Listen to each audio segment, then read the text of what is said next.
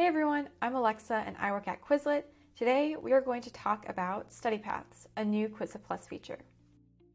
To use study paths, go to a set you want to study and study with Learn. Here, the learning assistant will ask you a few questions so it can personalize your study path.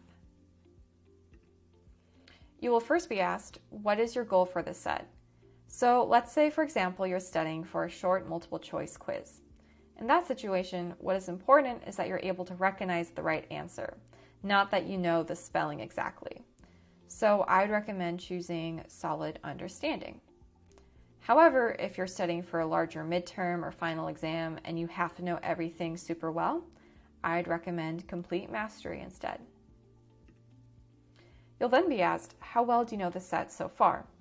You can choose one of these options, or if you're unsure how well you know the set, and the set has 20 or more terms in it, you can click on Let's Find Out to take a short 2-minute check-in test. Essentially, the learning assistant randomly selects 12 terms from your set, and then based on how well you do on those 12 terms, it estimates how well you know the set as a whole. So I'm going to go ahead and try to answer these.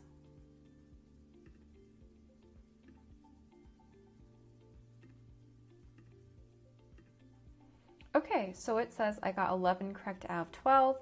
So the learning assistant acknowledges that I'm already familiar with the set.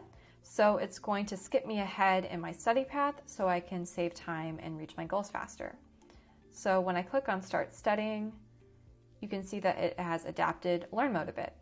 So instead of starting off with all the terms and remaining, it has shifted them over to familiar because I did well in that check-in test. And it's also changed the question type.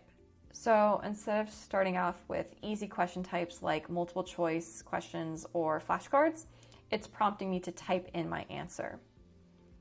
What's also great about study paths is that if I leave the Learn mode, like let's say I have to end my study session in the middle, when I go back to Learn, it will have saved my study path, so I don't have to go back and answer all of those questions again.